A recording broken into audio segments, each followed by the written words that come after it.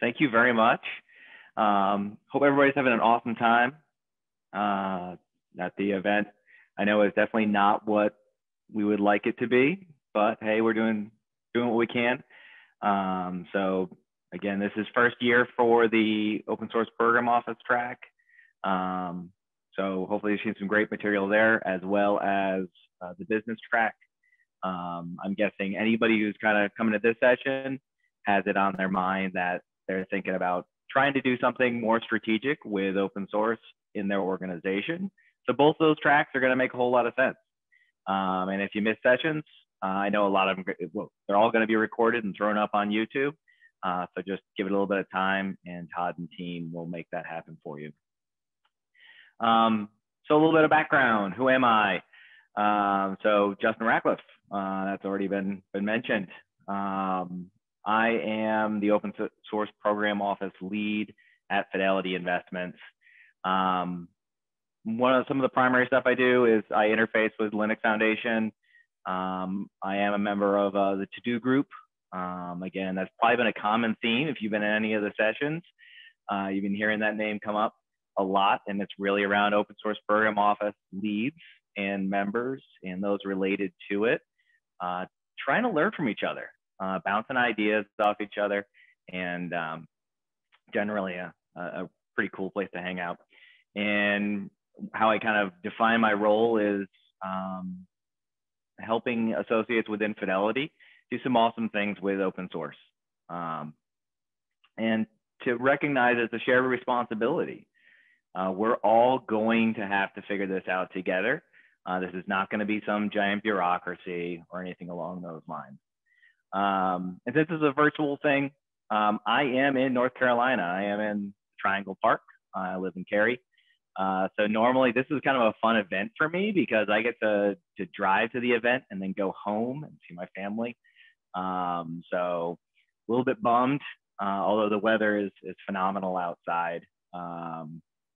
So what we're gonna make do.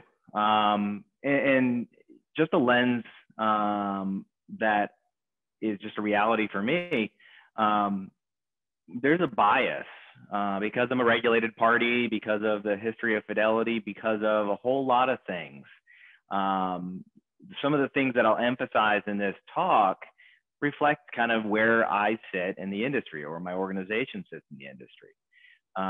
And so for me, I have a bias towards things around compliance, things around regulations and policies, and contributing upstream as opposed to releasing works. But they're all important.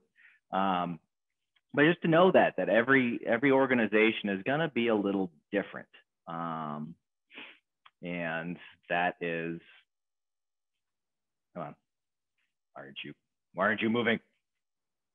Oh, of course. Let's try that. Nope. There it is. So why are you here? Why are you at an event about open source? Well, because it's important. There's so many surveys that go out and talk about the criticality of open source, how much of our commercial enterprise depends on open source. These things are they're essential. They're part of how we do business now. And when 80–90% of the code base that you're dealing with, whether it's a cloud service or some other product capability that you're pulling off of GitHub, it's all going to be open source. And again, there's a whole lot of benefits to undifferentiated heavy lifting, but there's some responsibilities that we all have to be aware of. And I think more and more organizations are figuring out that this isn't just a passive thing. You can get into trouble. I would say another thing was, if you're not clear with your developers, they're going to be risk averse, especially in this day and age. They don't want to do things that put their career in jeopardy. So they may be less willing to innovate, less willing to experiment. And we have to recognize as organizations that it's important to put policies and to put process in place that allows people to feel free to collaborate, feel free to be involved and to do cool things. And that organizations do have their responsibilities too. So we have to be able to be there to meet those.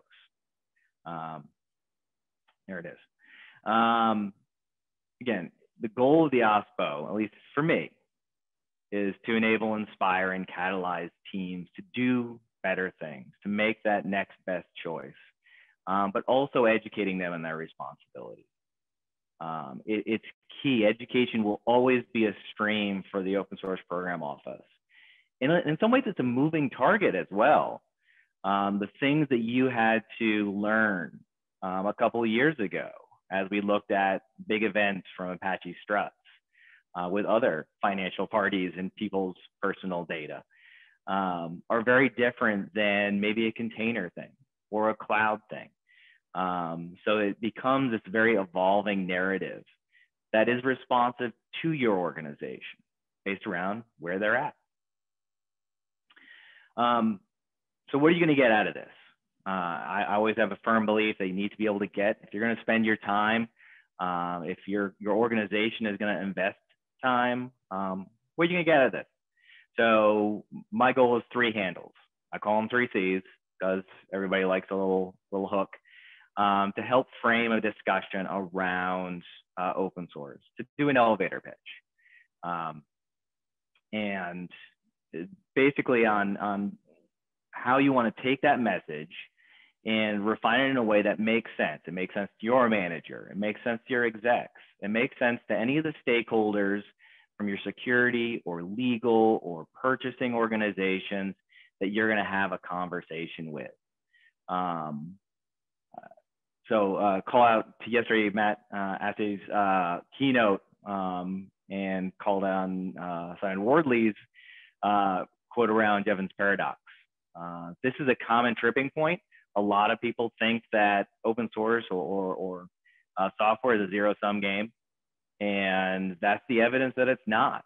The more that we can invest in this core thing that we call open source, the larger the marketplace, the more participants, the more innovation, and we need to be able to start that, to get that message across to those who are the decision makers in our organization.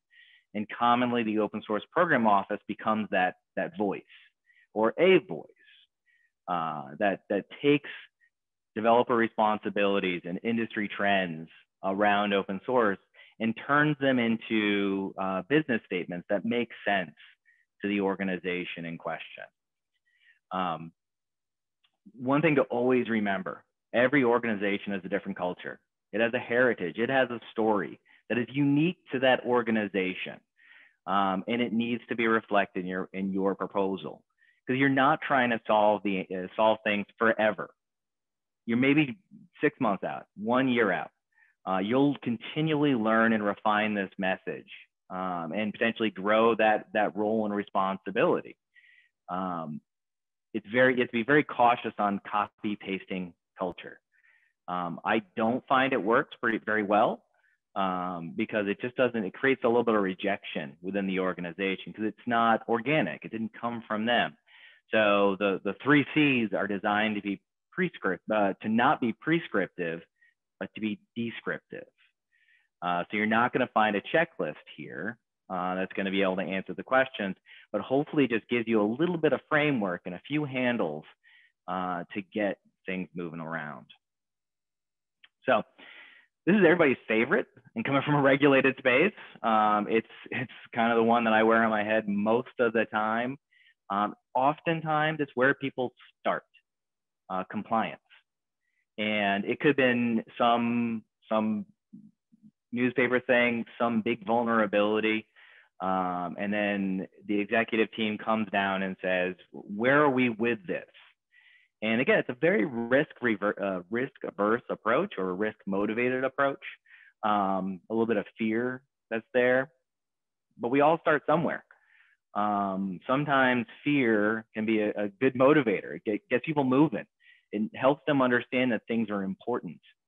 The OSPO can be there. A lot of times it can be a response to this, but it can be there to take that initial kind of knee-jerk reaction and then not just resolve that, not just kind of handle it and make it feel comfortable, but also can then catalyze this thing to move forward, to start disrupting things.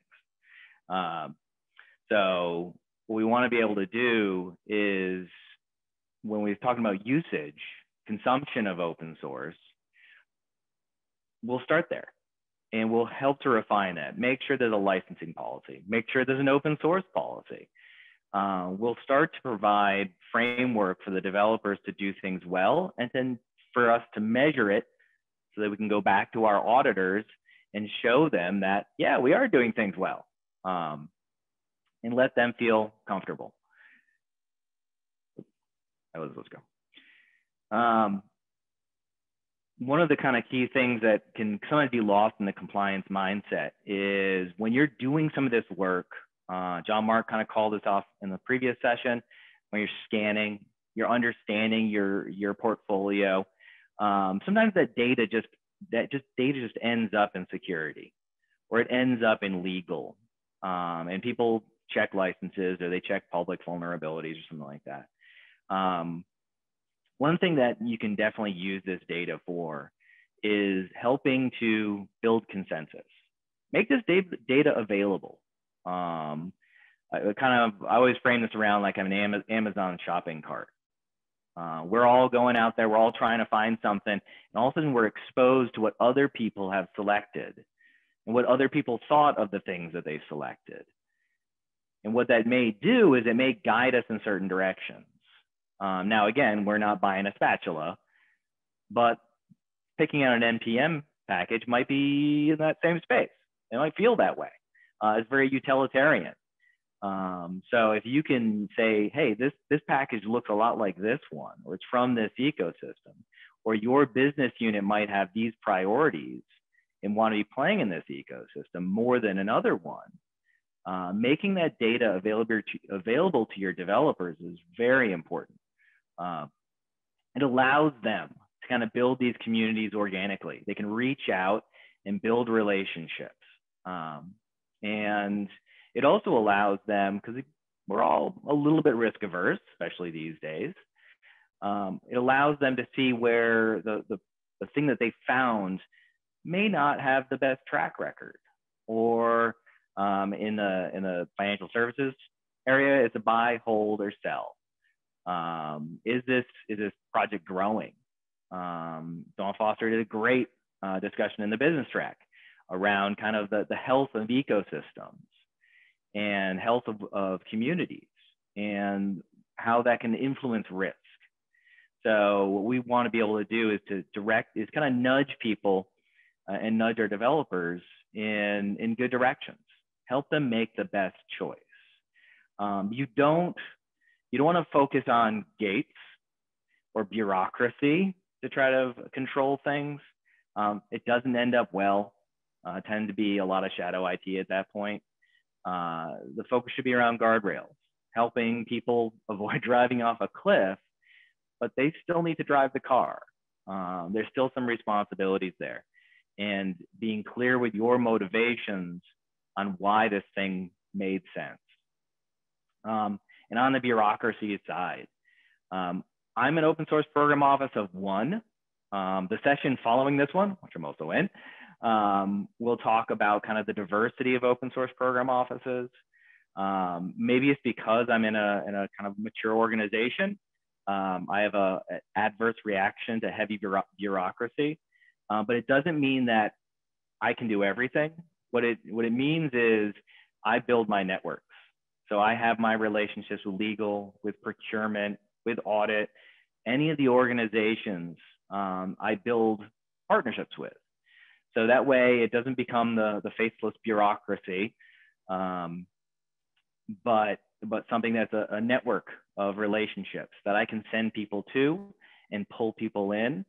It helps to keep things lean, helps keep things responsive to the changes in organizational priorities, and not just kind of this open source silo. So the next C, community.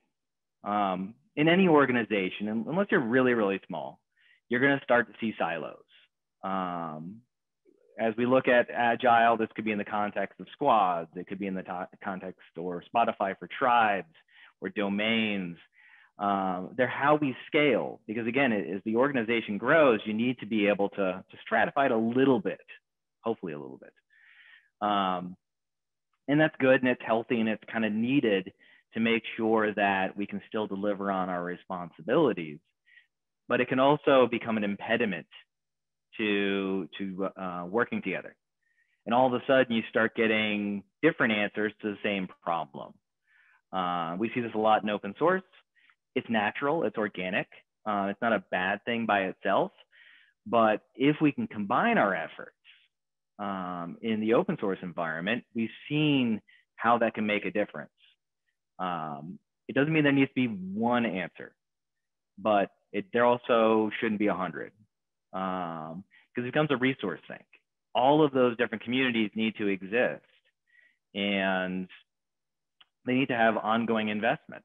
So if we can kind of marshal all of those resources into fewer answers, hey, maybe we can do some cool stuff. So one kind of practice as your program office kind of evolves that you should be looking into is applying open source principles inside your wall. Nifia called this out on the other track a little bit earlier. So the inner source commons, that's what that logo is. It kind of looks like zebra, kind of looks like it should give you a little bit of a headache. But what you're doing is you're applying these principles that have been proven in open source on collaboration between parties that don't share common goals or common visions, but end up resulting in some pretty cool stuff coming because they've built trust.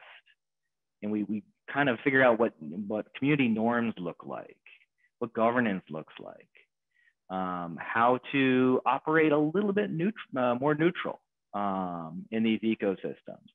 Can't get rid of your bias. We all carry it. But we can understand what that means to build towards consensus. Understanding that if we all can come to standard answers, that, okay, cool, that's something that allows, again, Jevons paradox, once you get to that common answer, you can create unique kind of implementations of that. You can riff on it. And each organization can be responsible for their little perspective, but it doesn't take away from the entire thing. You're going to be looking at your conduct. As you break down these silos, you have businesses that, whether they didn't compete directly, they just didn't talk. As they're now communicating with each other, maybe some friction and some code of conduct violations might show up. So the important thing is going to be happening there. It's happening behind your firewall. Build these skills internally.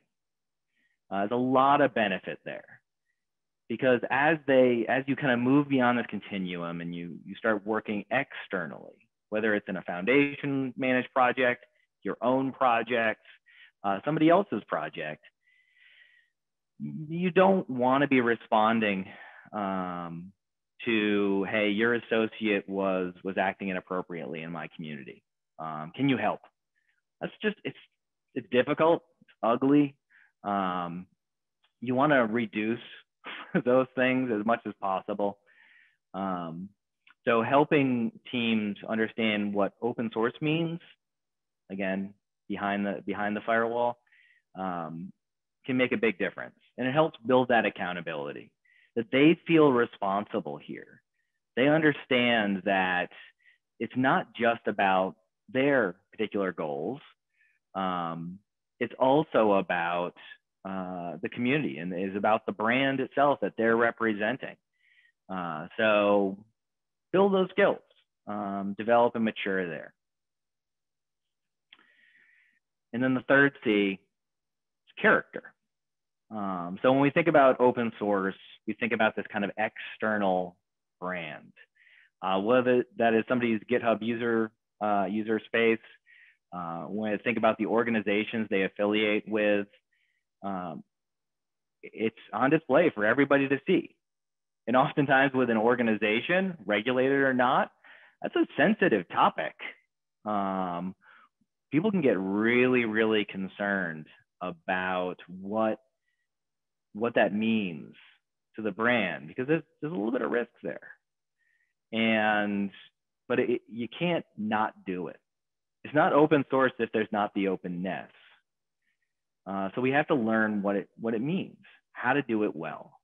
So again, another call out to the to-do group. There's huge opportunity. Not always, no community is going to be perfect, but there's plenty of them to learn from. It's a willingness to go in, to listen, to chop wood and carry water, as Sarah Novotny would say. Really try and to learn.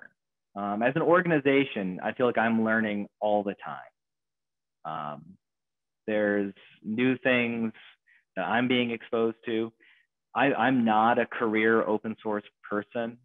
I've interacted with open source for a significant part of my career, but it wasn't something that kind of quote unquote paid my bills.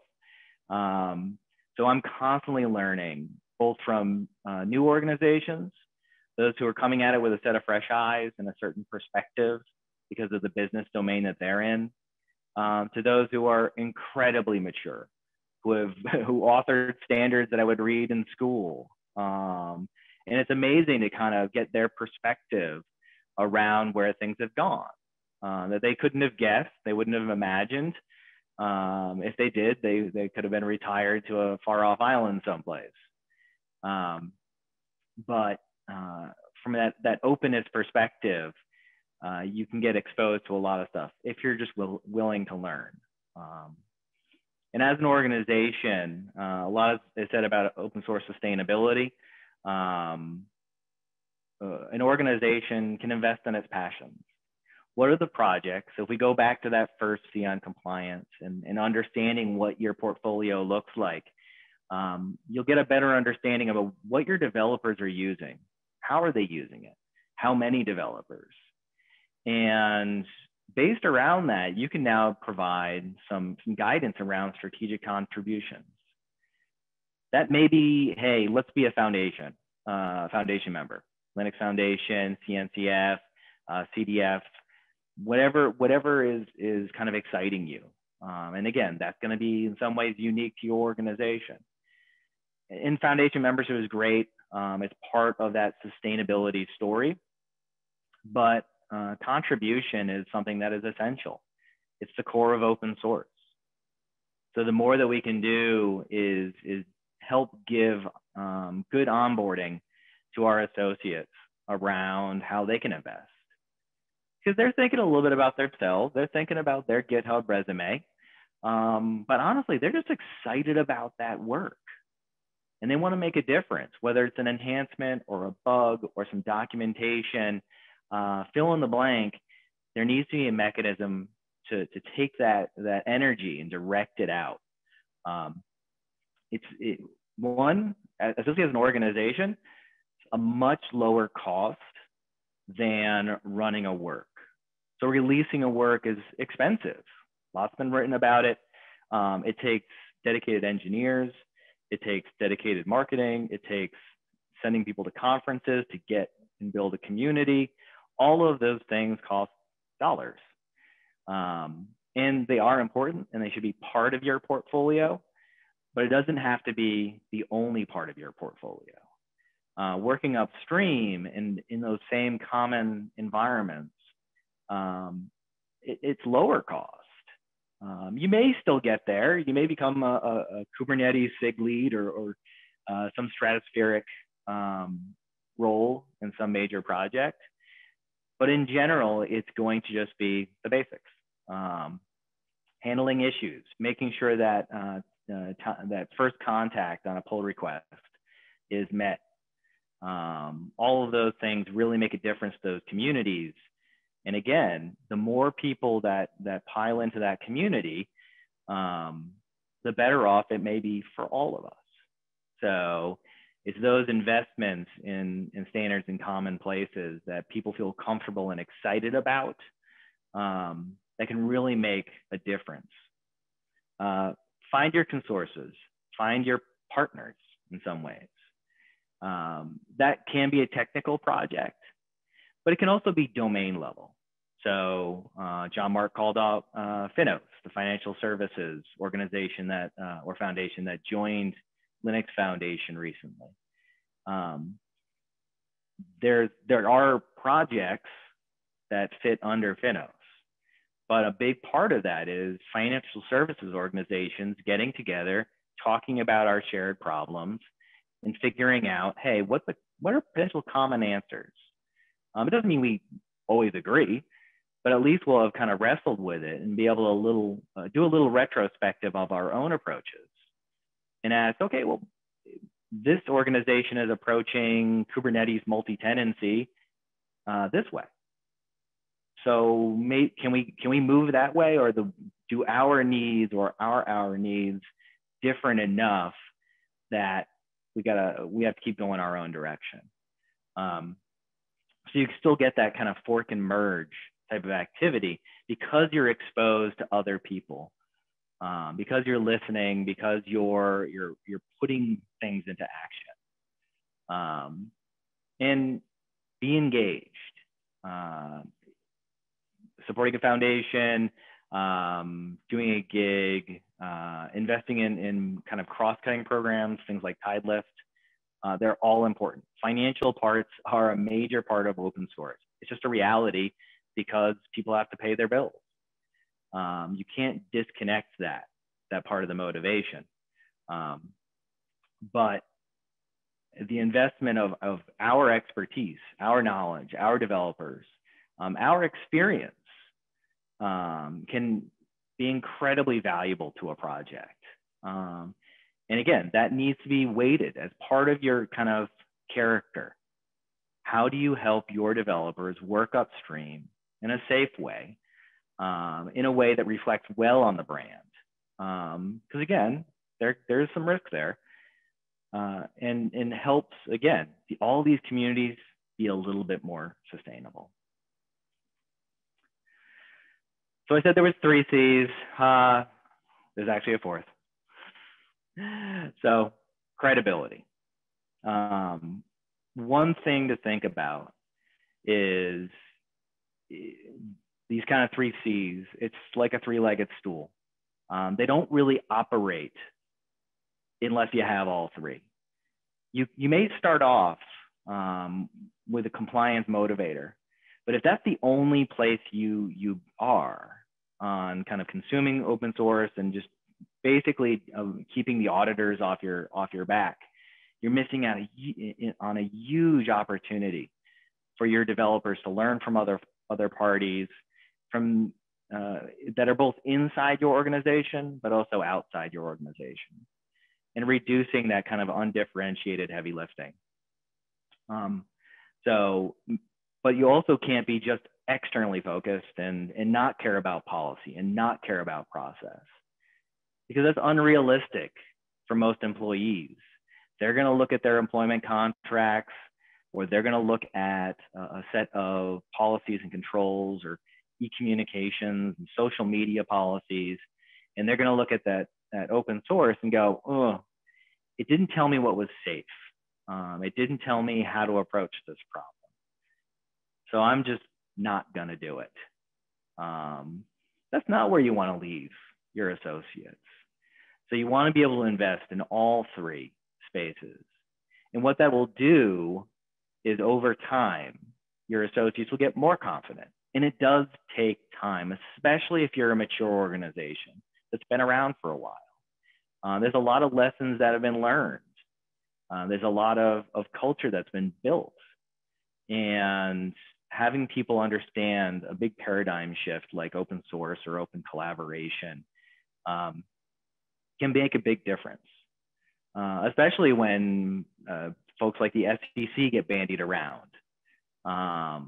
Again, we want to be able to kind of neutralize some of those myths over time, but you want to build that essentially that credibility through helping associates do cool things.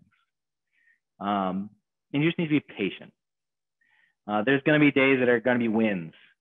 You release a work, or a patch gets merged, or you jump into some tribe meeting or domain meeting or squad meeting, and a team is really excited about contributing more significantly to another project, or strategically. Potentially they were on a commercial product and they want to adopt something open source because they want to have that ownership culture.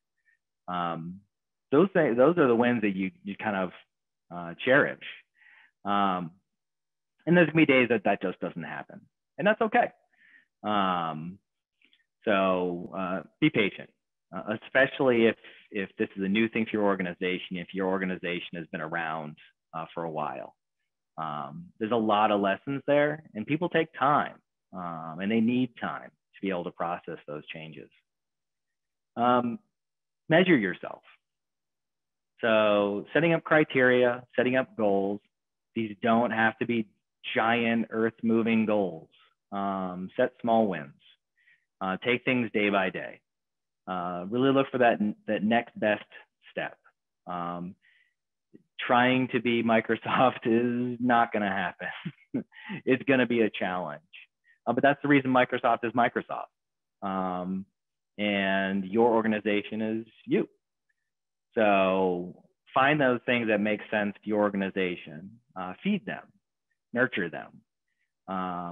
Be their voice, be their advocate, and in all those things. Be that fresh set of eyes to help people understand, hey, this is a practice that Comcast has adopted, or this is a practice that Microsoft has adopted, or Capital One. How can we learn? How do we build those bridges and start those conversations? Oftentimes, I feel a little bit like a traffic cop, helping get people the best answer. I may have an answer about licensing. I'm still not as excited as Chris DeBona from the keynote this morning, but I have read most of them. I am not a lawyer, but I do have a good feeling of what they're saying. So we will have some answers, but most of the time, the program office's responsibility is to build that consensus. Where does legal sit? Where does security sit? Where's our external communications sit? What do they say about this effort? Intellectual property, patents, fill in the blank. You tend to be the locus of so many concerns, and then you try to lay them out and approach them in the most rational way possible that helps the developer feel heard. Because oftentimes when you're confronted with 10 or 20 different bureaucrats, the answer is just going to be, it's just too hard. And that's not the best answer. So hopefully over time, as you kind of look strategically at starting a program office, you're willing to take that first step. Find a problem, find a concern, ideally from your developers that makes sense to your management, and then resolve it. And then go back to those same stakeholders and say, does this make sense? Do you find this was valuable? They say yes, do more. They say no, you can ask why. And there could be 100 reasons on what could be the impediment there. That's okay. That's open source. We're constantly making bugs and we're constantly resolving them. So continue to learn and be open to those things. So, summary. Ooh, actually went a little bit quicker than I expected. But summary. Compliance, community, character. The 3 C's, you can find a little bit of meaning in each of those that makes sense to your specific organization. There may be ones that are stronger, they're stronger needs, more immediate needs in your organization. Cool, that's okay. Invest there, makes sense. Just don't lose track of the others, because you'll kind of be stunted. You'll rock around on your 3-legged stool. So you want to be able to invest and kind of build this story and the narrative that's unique to your organization. and always remember who you're responsible to. It isn't just your management. You really need to be talking to your development teams. You really need to be talking to a lot of different people. Be constantly asking questions on if the things that you're putting in place, do they make sense? Do they bring value? And generally, do people see that the brand is doing better in this ecosystem because of the work that's going on? It doesn't mean you're doing anything wrong. There could be priority challenges, communication challenges. There's always opportunity to refine those things. Just like we would approach a release, do a retrospective, ask those hard questions, take some good feedback or hopefully good feedback and probably some bad feedback, and process it. See what we can make different. Then figure out what your measurement is, then do. Again, making sure to be constantly returning value. And then again, I think the more that you approach this as an organic approach, something that reflects your organization, how they're structured, what they do, how they do it, it's going to be a more sustainable thing. We look at project sustainability, and again, there's no real difference to an OSPO sustainability. It's really going to be making sense and providing value to people. So a quote, this actually just came up. I was doing a training on Git. Always need a refresher. And I think it made sense to me, especially as thinking about an OSPO. Because oftentimes when you're putting an OSPO in place, you all of a sudden become a little bit of a bottleneck. Did the OSPO say this was good? Did they say it was bad? So what we want to be able to do, and D-Hawk is, or previously the head of Visa, but find things that make sense, simple patterns. It doesn't necessarily mean they're right either. They can just be where you're at today. It could be maturity, it could be controls, it could be a reason that you're choosing things. But you should document that motivation and then be able to kind of reevaluate that motivation at an appropriate time to see if it still makes sense. And the more that you build that trust with your organization, with all the little domains and tribes that sit within it, the more they're going to be willing to talk to you and ask you for changes and recommend changes, maybe collaborate on changes. All of that stuff adds up over time to more credibility. Credibility inside your organization, credibility outside your organization, which is going to be attractive. We talk about talent often when it comes down to open source and empowering developers to do cool things from our organizational platforms, complete with a paycheck. And that just comes out. One of the natures of open source is it's transparent. People can go and look at your GitHub and they'll measure you by that. Or they'll go and they'll look at the projects that they're excited about and see, hey, I recognize that email address. Or they'll hear about stuff. Or they'll, back when we used to be able to meet face to face, they'll ask where you were working. They were really excited with what you were talking about, or they saw a commit.